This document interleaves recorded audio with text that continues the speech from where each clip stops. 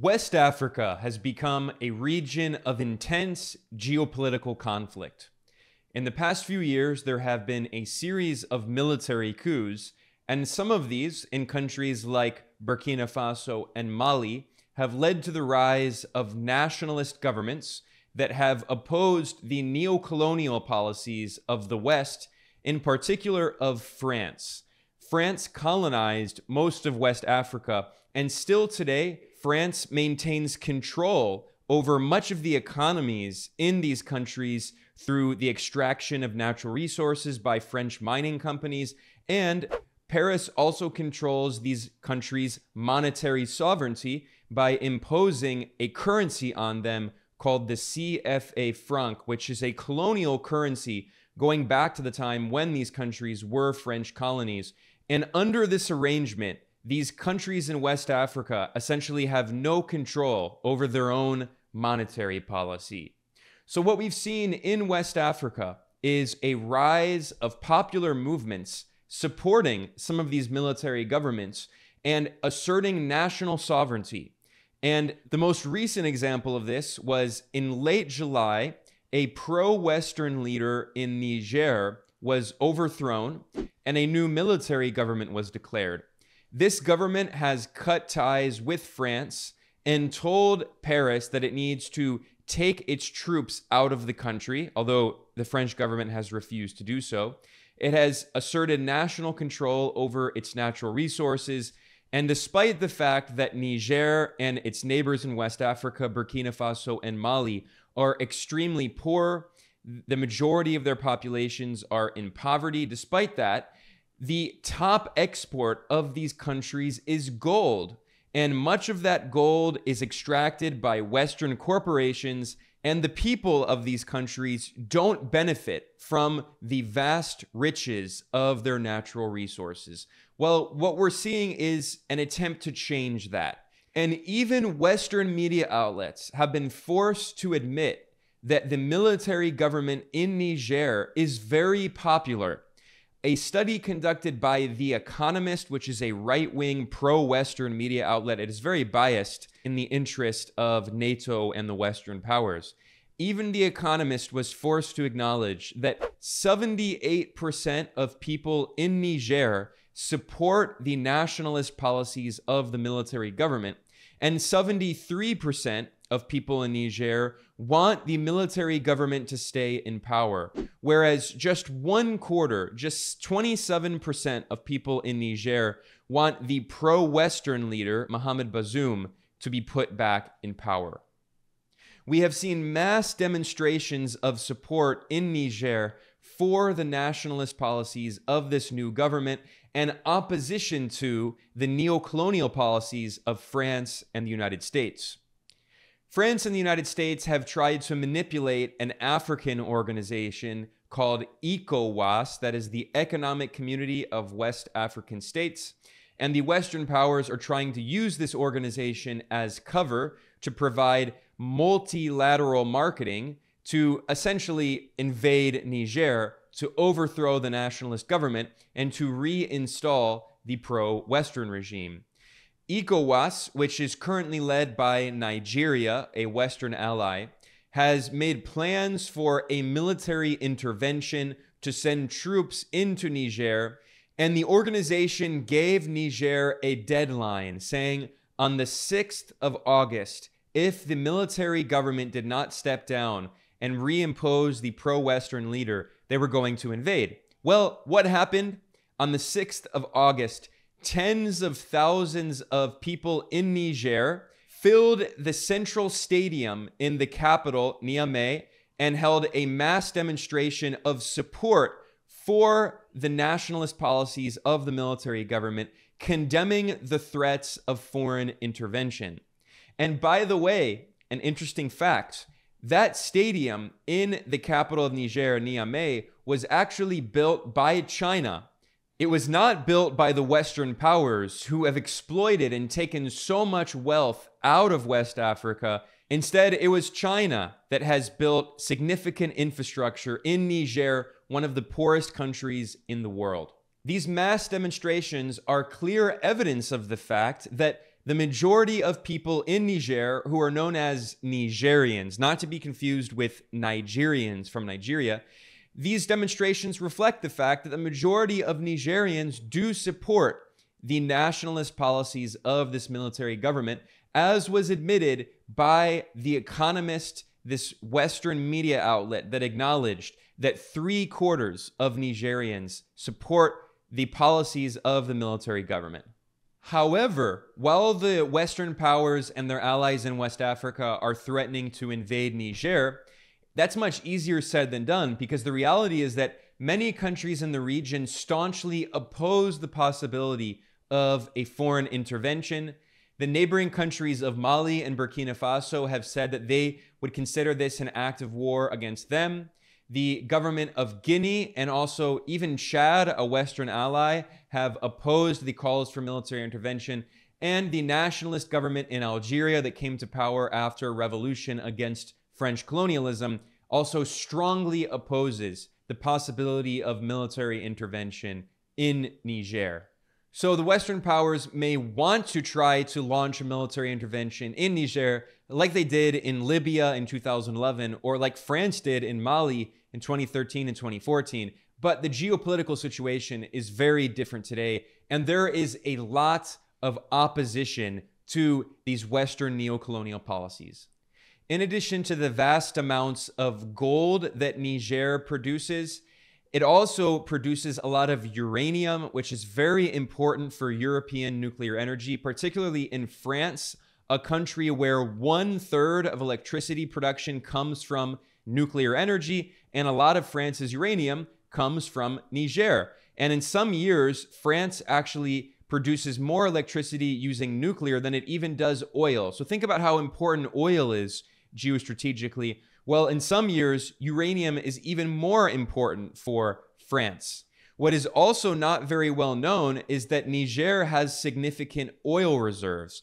And although right now Niger is not a major producer of oil, it has about 1 billion barrels of oil that have yet to be pumped. And it has been in the process of building an oil pipeline going south through the neighboring country of Benin into the Atlantic Ocean. And there is quite a bit of potential for Niger to become a regional oil producer. So we are talking about a region of the world where the people have been made poor by centuries of colonial and neocolonial policies. But in terms of its natural resources, these countries in West Africa have a lot of riches that are being exploited by foreign corporations. And if the nationalist military governments can exercise more national control over these natural resources, they can help develop their economies and make their populations much richer.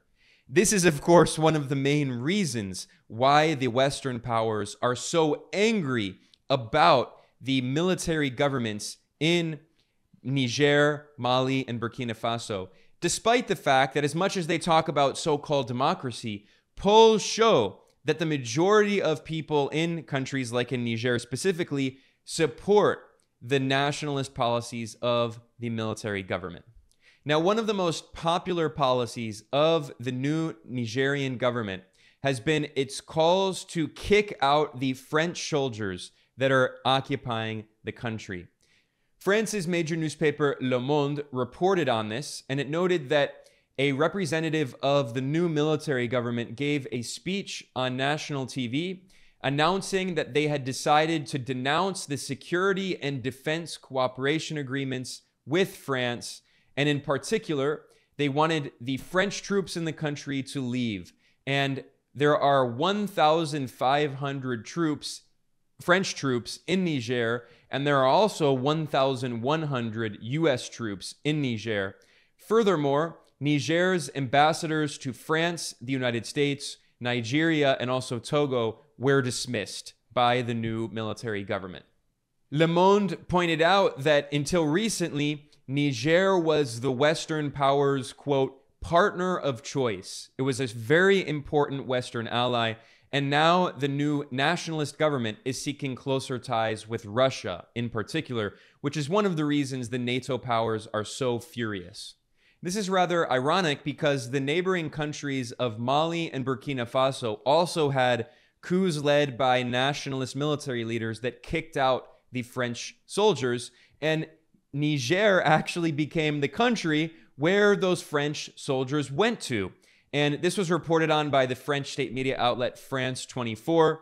They noted, quote, Niger becomes France's partner of last resort after Mali withdrawal, after the nationalist government in Mali kicked out the more than 2,000 French soldiers that were occupying that country. And you can see in the photo in this article, you can see Niger's former Western-backed leader, Mohamed Bazoum, with France's president, Emmanuel Macron. And I'm going to talk more about Bazoum later. I'm going to look at interviews that he did, and it shows that he was essentially a Western puppet. I mean, he defended the French neocolonial policies and criticized people in his country who correctly described France's policies as neocolonial. France 24 pointed out that Macron was forced to withdraw French troops from Mali following a breakdown in relations between Paris and the military junta in the Malian capital, Bamako.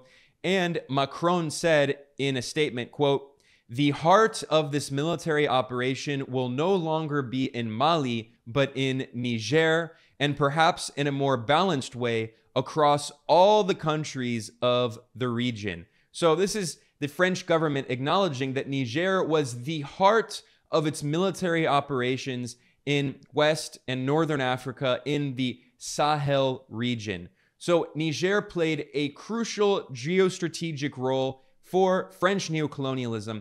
And as I explained in another video, which I will link to in the description below, Niger has also played a key role at the heart of U.S. military operations in Africa. The U.S. has one of its largest drone bases in the world based in Niger.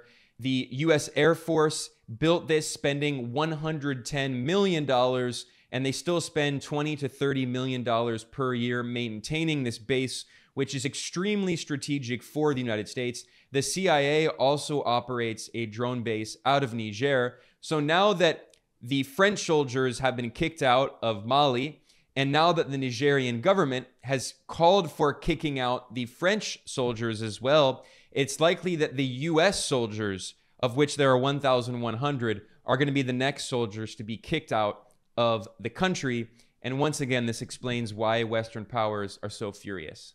In fact, the US government has been so concerned about the coup in Niger that it actually sent the second in command of the State Department, the notorious neoconservative Victoria Nuland, to Niger, to Niamey, the capital. And Victoria Nuland tweeted in an incredibly ironic, hypocritical tweet. She said that she traveled to the capital of Niger, Niamey, to express grave concern at the undemocratic attempts to seize power and urged a return to constitutional order. Now, anyone who knows the most basic facts about Victoria Nuland should be just laughing, because Victoria Nuland is the mastermind of coups. Victoria Nuland was one of the key figures involved in the 2014 coup in Ukraine, which overthrew Ukraine's democratically elected, geopolitically neutral President Viktor Yanukovych and installed a pro-Western puppet regime that vowed to join NATO. That coup that Victoria Nuland, as an undersecretary of state, helped to mastermind, that coup is what set off the proxy war in Ukraine between Russia and NATO that started in 2014. It didn't start with the Russian invasion of Ukraine in 2022. It started in 2014, and according to the United Nations, between 2014 and the end of 2021, 14,000 Ukrainians died, and they're almost never mentioned in this low-scale war that accelerated to a whole new level with the Russian invasion, this new phase in the proxy war. Victoria Nuland was physically in Ukraine in 2014, handing out cookies to the people involved in the coup that overthrew the elected government. And there is a leaked recording of a phone call between Victoria Nuland and the U.S. ambassador to Ukraine, in which they are discussing on the phone call who the future leaders of the Ukrainian government would be after the coup. What do you think? I think we're in play. Good. So I don't think Cleach should go into the government. I don't think it's necessary. I don't think it's a good idea. I think Yates is the guy who's got the economic experience, the governing experience. He's the guy, what he needs is Cleach and Tony Book on the outside. He needs to be talking to them 4 times a week. Yeah, no, I think that's right. Okay. Good. Well, do you want us to try to set up a call with him as the next step? So here we have the veteran coup plotter, Victoria Nuland, a hardline right-wing neoconservative married to the godfather of the neoconservative movement, Robert Kagan, claiming to oppose a coup in Africa, where the U.S. has backed dozens of coups. And by the way, Victoria Nuland was recently promoted to the second in command of the State Department. She is now Deputy Secretary of State. The only person more powerful than her is Antony Blinken, who is also a right-wing neoconservative war hawk. These are the people overseeing U.S. foreign policy. These are the people who have supported coups all around the world, and now they're pretending to oppose a coup in Niger. And why? Well, it's because of the nationalist policies of the new government, and in particular, its increasing relations with Russia. This was confirmed in a press conference that Victoria Nuland gave on the 7th of August, and this is published, a transcript by the U.S. State Department. And in this press conference, Victoria Nuland pointed out that her recent trip to Niger was her 3rd visit to Niger in just 2 years, which is clearly showing how important this country has been geopolitically for the United States in its attempt to try to exercise more and more control over the African continent and trying to divide Africa from China and Russia. And she pointed out that Secretary of State Antony Blinken also recently visited Niger, and that they're coordinating closely with Nigeria and ECOWAS to try to launch this military intervention in Niger to reinstall the pro-Western leader Bazoum. And she talked about the importance of democracy. But if you go down in the press conference, she said that in her meeting in Niger, she raised the so-called threat of Wagner, the Russian military group, the military contractor.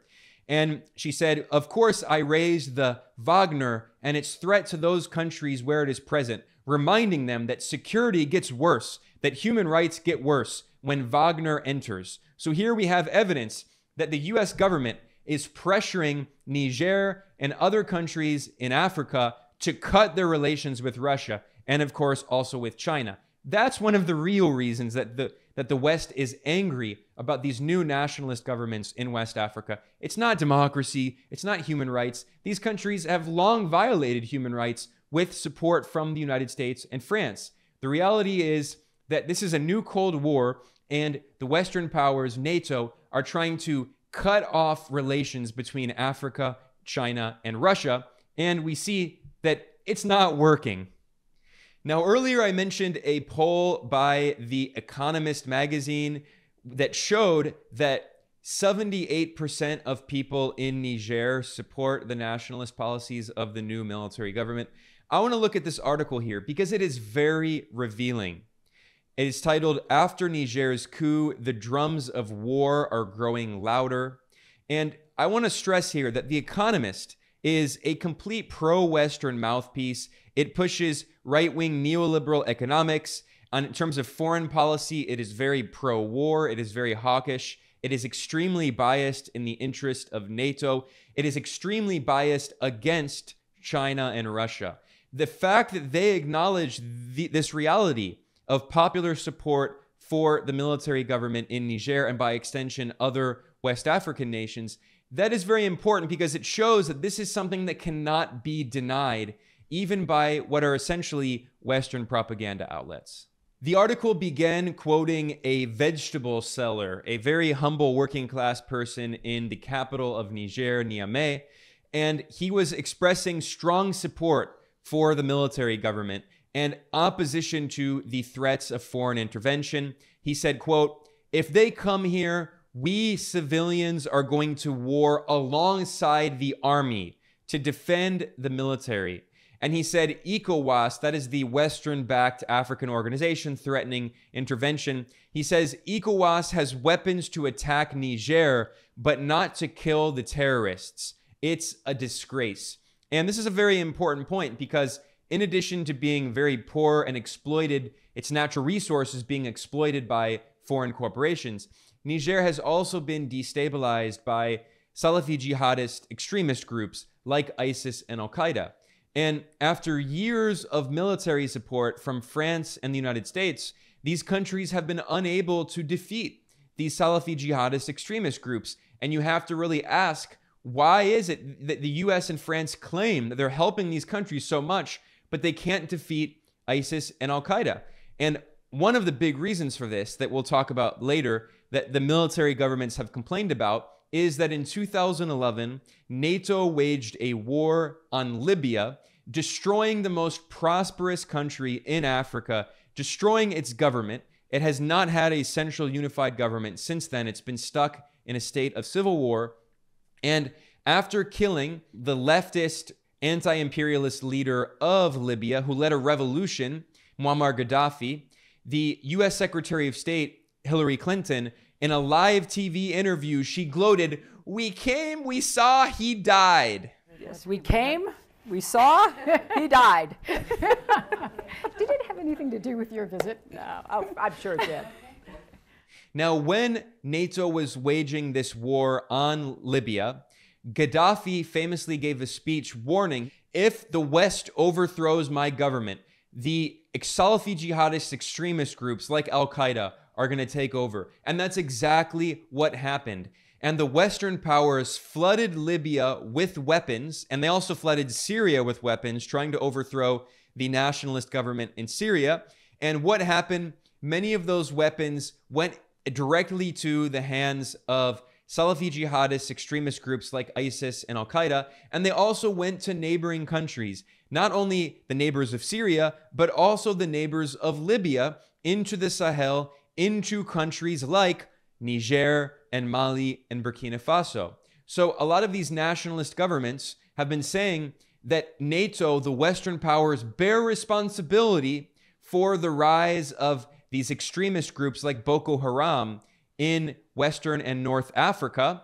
And they have been saying that the US and France have failed to help us defeat these groups. And that's one of the reasons they've looked to Russia for military support in fighting ISIS and Al-Qaeda. I'm going to go back now to this report in The Economist.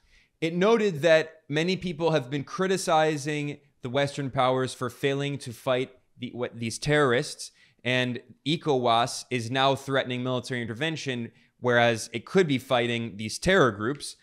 And this explains one of the reasons why there is so much popular support for the military government.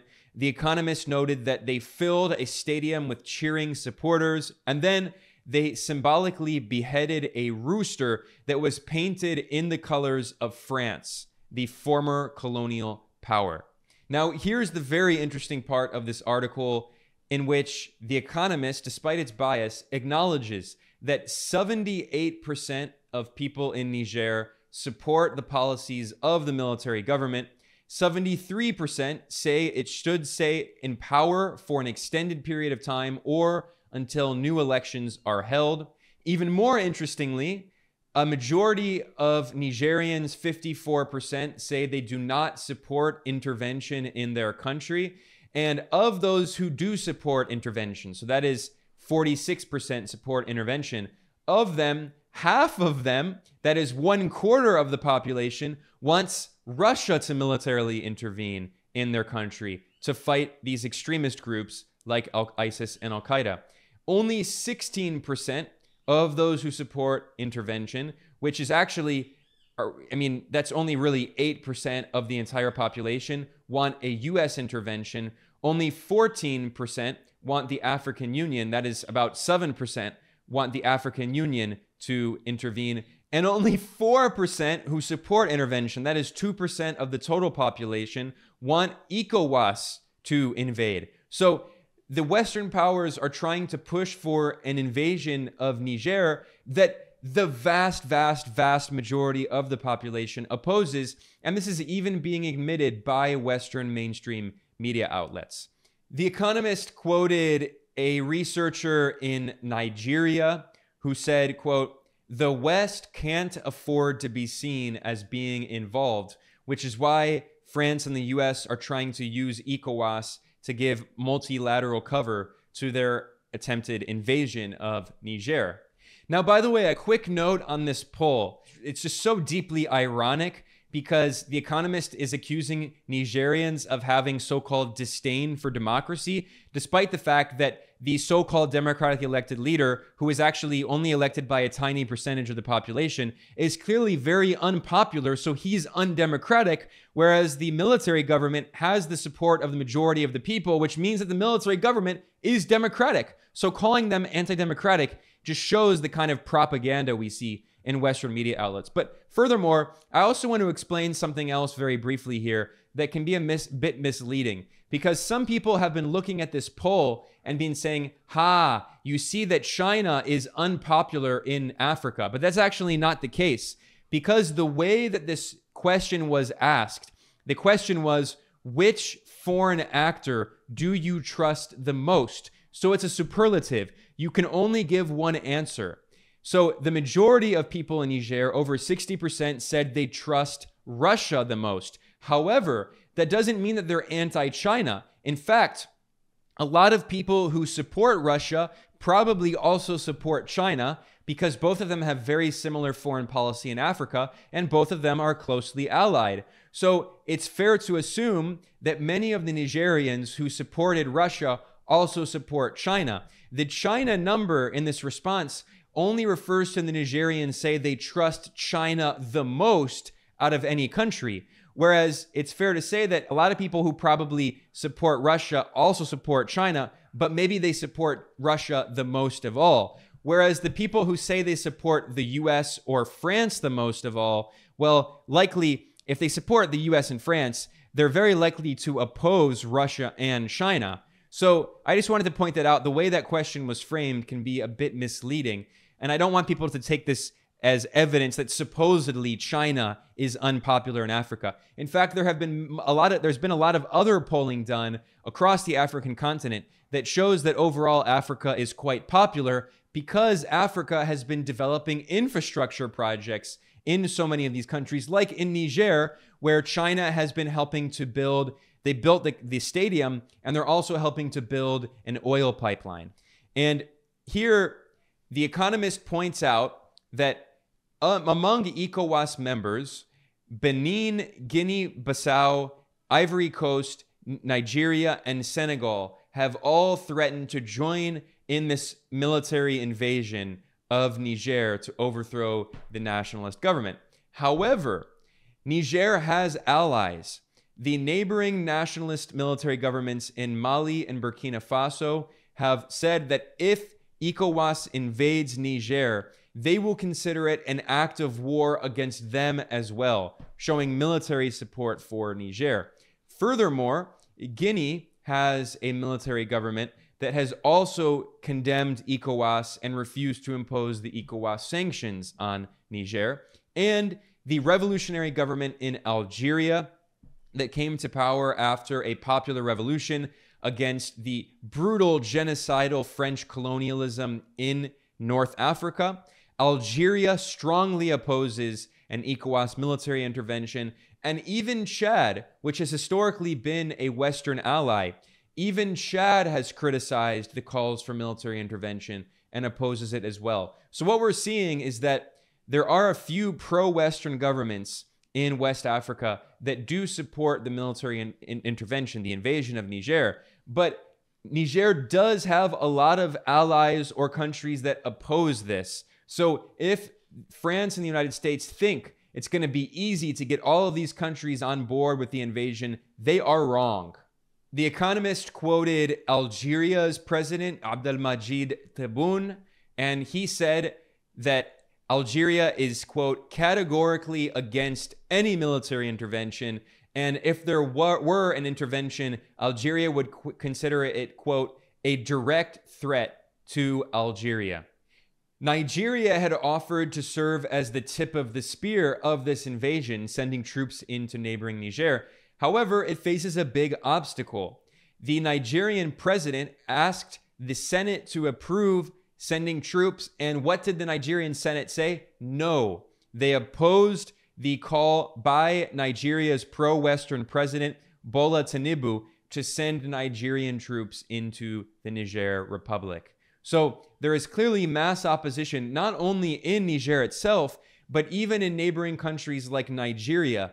People do not want a regional war, because if there is a military intervention in Niger, it would likely spill over the borders into countries like Mali and Burkina Faso, leading to a wider regional war. And the people of Africa do not want more war, which is what the Western powers have always brought the region. War and war and war. They want peace and they want economic development, which the West has not brought them over hundreds of years of colonial policies and neocolonial policies. Western corporations extract the natural resources of these countries, the gold, the uranium, the oil, and yet the majority of the population remains in poverty. Niger is one of the poorest countries on earth, and in fact, less than half of the population knows how to read. The majority of the population is illiterate. This is the brutal poverty these countries have been stuck in under neocolonial policies, and meanwhile, France controls many of the economic policies of these countries by imposing the colonial currency, the CFA franc, on countries like Niger and Burkina Faso and Mali. That is why these military governments are trying to have a change, and that's why their nationalist policies are so popular among their people. Speaking of the brutal poverty in Niger, if you look at the country's exports, what are they? The top export in 2021, more than 70% of exports consisted of gold. Furthermore, other major exports include radioactive chemicals, refined petroleum, that is oil, and uranium. So the people of Niger don't see the benefits of these exports. In fact, in 2021, Niger exported nearly $3 billion worth of gold. The entire GDP of the country that year was less than $15 billion. So this wealth is being just sucked out of the country. And Niger is a country where 42% of the population live in extreme poverty. That means they live on less than $2 per day. In neighboring Mali, the symbolism of this neocolonialism is even more extreme. In 2021, 96% of Mali's exports consisted of gold. We're talking about $9 billion of gold exported in a country where nearly 80% of the population, 78%, lives in poverty, and 20% of the population lives in extreme poverty. So where is all that wealth going? The billions of dollars of gold exported every year. It's not going to help working class people in Mali. It's not helping to fight poverty. It's not helping to develop the country. It is going into the bank accounts of Western corporations and a small handful of elite oligarchs in these countries who get extremely rich. These capitalist oligarchs in West Africa, they get extremely rich while the vast majority of working class people in their country live basically on the verge of starvation. Once again, in neighboring Burkina Faso, we can see a very similar pattern. In 2021, 85% of exports consisted of gold. And this is in a country, in Burkina Faso, where nearly half of the population, over 40% of people, live in poverty. They're not seeing the benefits of this massive mineral wealth that is being exploited by a small handful of elites. Now, speaking of the vast natural resources in West Africa, something that's not very well known is that Niger also has significant oil reserves. In the previous video that I did, I discussed how Niger is one of the world's leading producers of uranium and how important that is for European nuclear energy, particular French nuclear energy, and 1/3 of France's electricity comes from nuclear energy. But I'm going to look here at a report from S&P Global Commodities Insights, which is a market intelligence firm, titled Niger Coup Could Jeopardize Oil Production Boost. This report points out, quote, a military takeover in Niger, the latest in a string of coups to grip Africa's Sahel region, could jeopardize the African country's plans to become a significant oil producer and exporter. Niger, a key Western ally, emphasis on that, a key Western ally and security partner of one of the world's biggest uranium producers, pumps around 20,000 barrels of oil per day. That's not very much. And by the way, do you know who has been involved in building an oil pipeline in Niger? The state-owned China National Petroleum Corporation. And Niger has been building this pipeline with neighboring Benin to go into the Gulf of Guinea out to the Atlantic Ocean. And S&P Global points out Niger is on the verge of a long-awaited production surge with this Chinese state-owned company due to complete the 110,000 barrel per day pipeline between Niger and Benin. This will transfer Niger into a significant regional oil producer and exporter. The country is believed to be sitting on 1 billion barrels of crude reserves, according to the African Petroleum Producers Organization. The pipeline would be a game changer for Niger. Now, what's funny about this article is it quotes a former State Department official who is now working for a Washington-based consultancy firm, Agnès Bernard, and she warned that following the coups in neighboring Mali and Burkina Faso, quote, as the transitional authorities lean further into so-called authoritarianism and Russian influence, the governments abruptly nationalized the gold mines, pushing industrial giants out. This quote is so revealing because when they say industrial giants, they mean foreign corporations that were exploiting the gold in neighboring Mali and Burkina Faso. This is a former U.S. official complaining that the neighboring governments in Mali and Burkina Faso, the reason they're so-called authoritarian is because they want their gold reserves to go to benefit their populations. This is what they mean by authoritarianism. It's a country exercising economic control, national control over its natural resources to be used for the benefit of its population and not foreign corporations. So this, to me, summarizes exactly what is happening in West Africa.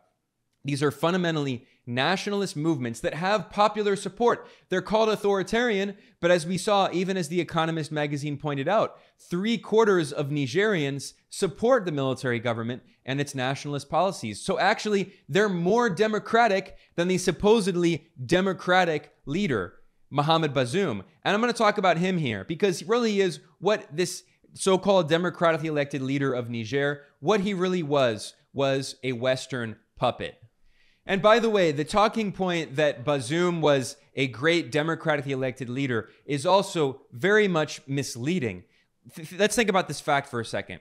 Yes, there were presidential elections held in Niger. The first round happened in December 2020. And Niger has a population of 27 million people. Roughly half the population consists of children. So out of the 13, 14 million people in Niger who are adults, can you guess how many people voted for Mohamed Bazoum in the first round of the presidential election? Fewer than 2 million. And in the runoff election, the second round in February of 2021, just 2.5 million people in Niger voted for Bazoum out of the population of 27 million, out of the adult population of roughly 13 or 14 million. So we're talking about a so-called democratically elected leader who was elected by a tiny fraction of the population. The reality is that millions of Nigerian adults did not participate in the election, and clearly Bazoum did not have significant popular support. That's why even The Economist magazine is acknowledging that only 27% of Nigerians want him to be put back in power. If you look at his policies, it's very easy to explain why. He was acting on behalf of the interest of Western governments and corporations, not on behalf of the Nigerian people. I'm going to look briefly here at an interview that Mohamed Bazoum did with the Financial Times back in May. So this was 2 months before the coup. And it's titled, Niger President Defends French Involvement in the Sahel Region. The president of Niger has defended France's actions in the troubled Sahel region, saying Paris has been the victim of propaganda and populist anti-neocolonial sentiment. So this is the leader, Bazoum, saying that it's bad to be against neocolonialism and defending the colonizer of his country that committed genocide in Africa. And he said, quote, this is Bazoum speaking, quote, "It's true that French policy in Africa is not a great success right now." That's a major understatement, considering the majority of the population lives in poverty and doesn't have access to electricity. But Bazoum said, quote, "But is it France's fault? I don't think so. France is an easy target for the populist discourse of certain opinions, especially on social media among African youth." So he's defending the colonizer. And the article notes that Paris has been blamed for triggering the crisis in Libya, for failing to quell the jihadist threat, and for backing unpopular leaders. That's really an understatement. Libya is a neighbor of Niger, as you can see from the map here, and Libya has been completely destabilized by the Western powers. The NATO war that destroyed the Libyan state unleashed these extremist groups all across the region, destabilizing the region, and now we see the consequences with the spread of Al-Qaeda and ISIS. And the French and US militaries have spent years intervening in Niger and Mali and Burkina Faso, and they have not been able to defeat ISIS and Al-Qaeda, which explains one of the reasons why countries in the region are looking to Russia to help support, to fight them. In this interview in the Financial Times, Bazoum went on and he said, quote, "Its adversaries want to project an image of France as a neo-colonialist power. Some people stick to that cliche, which is not true, but which is very useful for propaganda." What is he talking about? This is objectively speaking true. France controls the monetary policies and currency of Niger. But of course, he was a Western puppet, which is why he's saying this. Bazoum downplayed domestic criticism of his decision to increase the French military presence in Niger. This article notes that France has a large military base in Niamey, which is the capital, and the US has a drone base near the northern city of Agadez. And the Financial Times describes Bazoum as pro-Western, as having a pro-Western stance that has received a mixed reception at home. So he was very unpopular. The newspaper noted that Bazoum has come to be seen as a key Western ally. It noted that Antony Blinken became the first US Secretary of State to visit Niger in the country's history, underlining its growing strategic importance. And this is, again, one of the poorest countries in the world. And the most ironic quote that they end this article with, this was in May. Bazoum said that there was zero chance of a military takeover overthrowing him in Niger. And of course, 2 months later, he was overthrown. As if that wasn't enough, Mohamed Bazoum published an article in the Washington Post, which is closely linked to US spy agencies. It's owned by the billionaire oligarch Jeff Bezos. And this is basically his public call for the US and France to invade his country. It's titled, "President of Niger, My Country is Under Attack and I've Been Taken Hostage." This article is completely embarrassing. It just shows how much of a Western puppet he was. He wrote that rather addressing security concerns by strengthening their own capacity, the military governments in Mali and Burkina Faso employ so-called criminal Russian mercenaries, such as the Wagner Group, at the expense of their people's rights and dignity. So we see him saying, I'm against Russia. I want to be a good Western ally.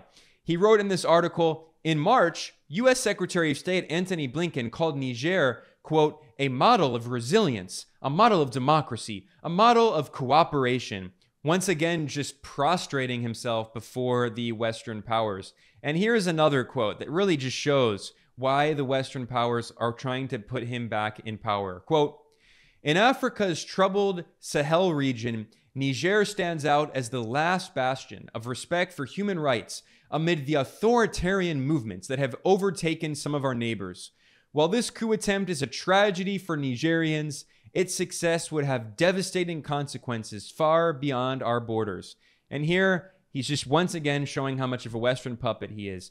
Bazoum wrote, quote, "With an open invitation from the coup plotters and their regional allies, the entire Central Sahel region can fall to Russian influence via the Wagner Group, whose brutal terrorism has been on full display in Ukraine." So, once again, this explains why the Western powers have been trying to overthrow the nationalist military government and reinstall this Western puppet Bazoum.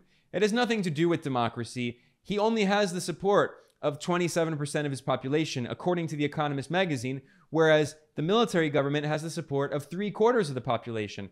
Objectively speaking, Bazoum is the undemocratic one, and the military government is the democratic one because it has the majority support of the population. But according to the West, democracy doesn't mean that. Democracy means allowing your country's natural resources to be exploited by foreign corporations, freeing the market, not nationalizing your gold, which is what the nationalist governments in Mali and Burkina Faso did, which is why they're called authoritarian. Or allying with Russia and China makes you authoritarian. So this is the reality.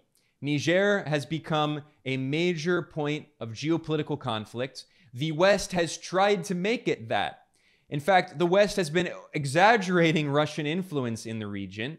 The NATO proxies in Ukraine have even publicly blamed the coup in Niger on Russia. There is no evidence whatsoever that Russia had anything to do with the nationalist military coups in Niger or in Burkina Faso or in Mali. Now, yes, they have wanted to have good, positive diplomatic relations with Russia. They have asked for support from Russia after the coup, but there's no evidence that Russia was behind this. And the reality is that polls show, again, from Western media outlets, that these governments are popular because their anti-colonial policies are popular. And the reality is that Russia is seen as an ally in the global South of their anti-colonial struggles. And a lot of that goes back to the history of the Soviet Union. Because the Soviet Union supported the national liberation struggles all across Africa, all across Asia, all across Latin America. In my experience here in Latin America, living in the region for several years, I have seen a lot of popular support for Russia, especially among anti-imperialists, especially on the left, because of that history of the Soviet Union's foreign policy, and because still today, Russia does maintain a foreign policy of supporting global South nationalist movements, despite the very different government in Russia today.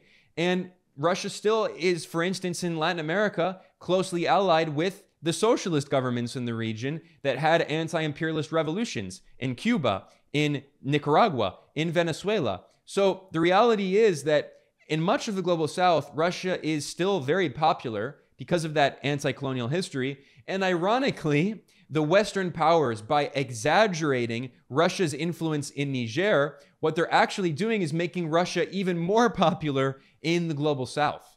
In fact, I want to briefly look at an article in a media outlet you're never allowed to read because it's evil and taboo. It's been banned in the West, which is Russian state media RT. There was a very interesting article written by an Africa expert in Russia named Andrei Maslov, who is now at one of the top universities, the Higher School of Economics. He's the director of their Center for African Studies, but he's also closely linked to the Russian government. Andrei Maslov previously was the director of Gazprom's operations in Nigeria. Gazprom is Russia's state-owned gas company. And he did a very interesting analysis of the coup in Niger. And he pointed out that, Western governments have been grossly exaggerating Russia's influence. I'm just going to read a few very interesting points that he made in this article. Russia has actually officially condemned the coup, which is a natural, consistent stance, because Russia in general doesn't want to encourage coups because it doesn't want to have a coup in its own country. But he does point out that obviously Russia was not very sympathetic to the Bazoum government in Niger, this Western puppet. In July, Russia held a Russia-Africa summit, and there are 54 countries on the African continent. 49 countries were represented at the summit. Only 5 countries in the African continent boycotted the summit, and Niger was one of them. Bazoum was showing how much of a Western puppet he was. So clearly, I mean, Russia wasn't sympathetic to him and is probably happy about the new military government. But there's no evidence whatsoever that Russia supported the coup. And actually, on the international stage at the UN, Russia actually condemned the coup. And this Russian Africa expert who's closely linked to the Russian government, he pointed out that statements by the chief of Wagner, Evgeny Prigozhin, they should not be taken seriously. He has expressed support for the coup. However, he pointed out that without support from the Kremlin, Prigozhin's resources in Africa are very scant, and he already has a history of trying to look more powerful than he really is. And obviously, we saw with the Wagner attack on the Russian government that clearly Putin and Prigozhin are not on the same page. So the attempt to portray all of these progressive nationalist uprisings in West Africa as Putin puppets and you know, they're working for the Kremlin, it's completely ridiculous. It's extremely exaggerated. So that's the situation that we're in geopolitically. The Western powers would love to portray all of these anti-colonial movements as Putin puppets because the reality is they themselves have a long history of supporting coups all around the world. In fact, the vast majority of coups in modern history were supported by the United States and the other Western powers to support their interests. And the majority of those coups were against the interests of the people. They were on behalf of the interest of large corporations, and they were right-wing pro-imperialist leaders. There have been a very few amount of coups led by progressive anti-colonial leaders in history. I talked about those in my previous video, which I'll link to in the description below, of people like Nasser in Egypt, Gaddafi in Libya, or Thomas Sankara in Burkina Faso. And today, many of the nationalist leaders in Niger, Burkina Faso, and Mali are looking to that anti-colonial history as their influence. And Western governments, which have spent, especially the US, billions of dollars trying to fund, so-called color revolutions and regime change operations, they always project their own neocolonial policies onto other countries. But the reality is that Russia is seen as an ally by these countries precisely because Russia is engaged in a proxy war against NATO, and the Western NATO powers are the colonialists that colonized West Africa and continue maintaining neocolonial policies today. It's that simple. And the Western attempt to blame Russia and China for everything is simply projection of their own neocolonial policies. On that note, I'm going to end here. I'm Ben Norton. This is Geopolitical Economy Report. Please subscribe on whatever platform you're watching or listening on. There's always a podcast version of every episode. And if you're watching the video on YouTube, please subscribe to help promote this reporting in the algorithm.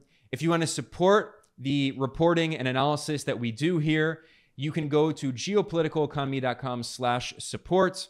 There are several ways to provide support. The best way is you can become a patron over at patreon.com/geopoliticaleconomy. We are completely independent. We have no big donors. We have no institutional sponsors. We rely entirely on small donors from viewers and listeners like you. So if anything that you can provide would go a long way. I want to thank everyone who joined me today. I will see you next time.